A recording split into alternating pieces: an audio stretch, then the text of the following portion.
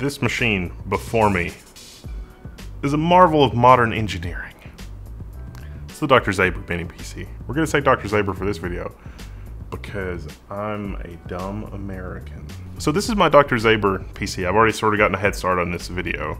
This is a mini ITX computer that's very compact, but still pretty easy to work on. And that's the thing that I like about it. So having worked on other mini ITX machines, I don't really like when it's time to upgrade, because I kind of like upgrading my home machine a lot, but I also kind of don't want to spend a lot of time like completely taking it apart and putting it back together and taking it apart and putting it back together. So my existing home machine was based around a Gigabyte AB350. So this is a B350 motherboard. It's Ryzen, it's got 16 gigabytes of memory. This is a pretty solid little board. It's an inexpensive ITX motherboard. This motherboard would be fine for the 3000 series Ryzen CPUs, which is what I'm upgrading to. I'm upgrading to a Ryzen 3700X. That's a 65 watt TDP, so it should pair pretty well with this case because I'm not planning to use, you know, like 120 millimeter all-in-one cooler. I'm gonna be using the Noctua AM4 cooler. And this cooler was actually sent to me by Daz/Joe, that's how he signs his emails. So thanks Daz/Joe for the cooler, because it's the specific AM4 version of the cooler. So for my previous configuration, I ran without this fan, and I did a larger fan. So the larger fan really helped cooling and that kind of thing. I've been so impressed by the 3700X, and it's miles faster than the 2700 that I had in here before. So I'm swapping the 2700 for the 3700X. And this is gonna be a beastly little machine. Look what I picked up from Micro Center. Yes, this is a present for me. This is an X570i Aorus Pro Wi-Fi, and thanks, Michael. One of two reasons that I got this is PCI Express 4.0. PCI Express 4.0 will give me this, which is the Aorus NVMe SSD. 2 terabytes. This is a 2 terabyte SSD. It's got the giant copper slug heatsink, but you know, the M.2's on the back of the board. What we're gonna do is heatsink that sucker to the case. We'll talk about that when we get to it. The Dr. Zaber risers work with PCI Express 4, that is. Get the 5700 XT. Now, there are some software teething issues around the 5700 XT, but I think the 5700 XT is a good fit for me. I am eagerly awaiting AIB partners to upgrade the blower cooler, but I didn't find the blower cooler to be particularly terrible. Your mileage may vary. Not only do we have the M.2 on the back of the board, we also have another M.2 under this heatsink with a fan. Both of which are PCI Express 4. Woot! At the rear I/O of this motherboard, we have the built-in shield. We have 2 HDMI and a DisplayPort, which will be great for future APUs that hopefully are 8 cores. We have 6 USB connections, one of which is Type C. 2 of these are USB 3.1 Gen 2 10 gigabit, and then we've got 4 USB 3 ports. There's also mic, line out, and line in, and then we've got our Wi-Fi connections. Now, I might have liked to see more audio connections at the back here, but the front panel is pretty good on this board, so the front panel connections are pretty awesome. I'm just not gonna be able to use those front panel connections in the Dr. Zaber build. Just on visual inspection, we can see that the VRM area has been upgraded quite a bit, and there's this huge chunk of metal that will act like a thermal capacitor for that VRM. So the VRM cooling here is definitely much improved over the B350, but it's a pricier motherboard to boot. One slightly disappointing thing is that we've only got a single USB 3.0 front panel header and a USB 2 front panel header. I think there's probably enough room here to have 2 USB 3 front panel headers and just do away with the extra USB 2 header. This motherboard also features 2 4-pin fan headers. So getting it the first M.2, at least the one on top of the board, not really a big deal. You just take these 2 screws out. That's what I was hoping for. Now I know what you're thinking, you idiot.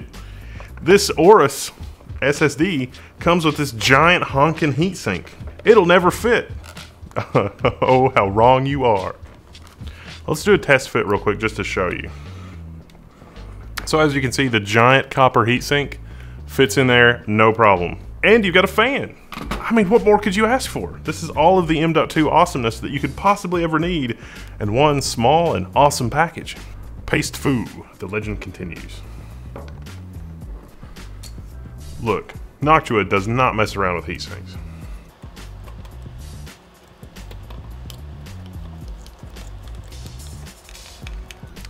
Nice. So for our power supply, it's an EVGA 550 watt power supply. They're 65 watt TDP, even with a little bit of I mean, cooling is going to be the issue there, but this whole package is not going to use more than 150 watts. And this is going to be another 200-300 at most. So I think we're in pretty good shape. Now, just for giggles, for this back M.2, you could use a really thick thermal pad and actually physically thermally connect your M.2 to the actual outside of the case. So the whole case would act like a heatsink, at least the back part of it. I'm not going to do that just yet.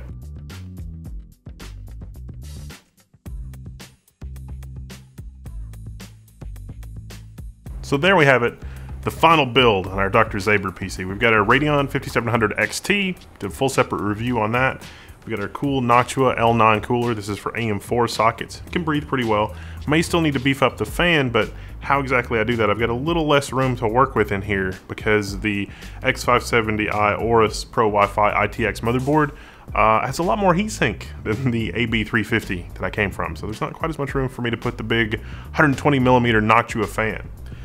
Also got the Trident Z Royal memory with like the RGB effect, and there's a little bit of an RGB effect on the motherboard as well. You can kind of see it in the air vents a little bit. Of course, I've also got the EVGA 550 watt power supply and our Aorus Extreme PCI Express 4.0 NVMe that's just kicking ass and taking names at 2 terabytes in size. Now I can run a RAID 0 if I want, or a RAID 1 of NVMe. I'm not really sure about that on the AMD side of things. On the Linux side of things, it's not going to be any problem for me because I can just use Linux MD multi-disk, and that's what I'd recommend if you're looking into doing this. But let me tell you, those PCI Express 4 SSDs, if you're doing something like a giant unruly Node.js project, and you've got the PCI Express 4 interface, and you can just run through a billion tiny files, and you've got these particular SSDs, it handles that workload really well. And the Aorus, the X570 Pro Wi-Fi, this thing is beastly. It's 8 phases of direct VRM power. It is a massive VRM upgrade. I could probably run the 12 core in here if I could figure out a way to cool it. This has got Intel Gigabit LAN, it's got Wi-Fi 6, so those are a lot of the things that really tick the boxes for me in terms of a powerful ITX motherboard. Dual M.2, that's nice. And the way that the M.2s are placed on this thing, one has active cooling with a fan, and the other one can be heat sinked directly to the Dr. Zaber case with a thick enough thermal pad. So, I mean, that plus 8 phases, plus dual channel ECC support, yes, because Ryzen. I mean, what's not to love? So this system, fully PCI Express 4.0, pretty much fully 7nm except for the I/O die. Got the 7nm GPU, got my 7nm chiplet, got a lot of really exciting pieces of technology going on in this thing. I've even got fan profiles. Well, I've set up a fan profile. The chipset fan doesn't come on unless the NVMe is adding a ton of heat, or unless I've got the other NVMe connected, which right now I don't because I don't have the second NVMe in here if I actually do that. Yeah, and the case is the Dr. Zaber Sentry, of course, which is, really awesome. The case is something that Dr. Zaber sent me to mess around with, and the other parts, like the Radeon GPU, are from the press kit. The 3700 is from the press kit as well, but the 3600 that's in here now, that's retail from Micro Center, and I also bought another 3700X, and I bought a 3900X because we're going to use them. We like doing builds. I like how this build turned out. It's pretty nice. If you have any pictures of your own build, or you want to talk shop with PCI Express 4, like the Riser seems to be PCI Express 4 compatible, so that's nice. It's probably a little bit rolling the dice with PCI Express 4 compatibility on risers. For my particular riser with this particular graphics card, it seemed to work. I don't want to universally say it's going to work for every riser and on every Dr. Zaber Sentry because PCI Express 4 is newer than this case. Worst case scenario, you can get a PCI Express 4.0 riser. They're a little rare right now, but they are being made in China. Just a matter of knowing what to search for and ordering the right thing, but it's good to go. Like I say, it's Wendell. Wait. Guess you shouldn't touch the graphics card while it's running. Woo! Like I say, I'm Wendell. This is level 1. I'm rambling too much. It's time to go. Catch you in level 1 forums.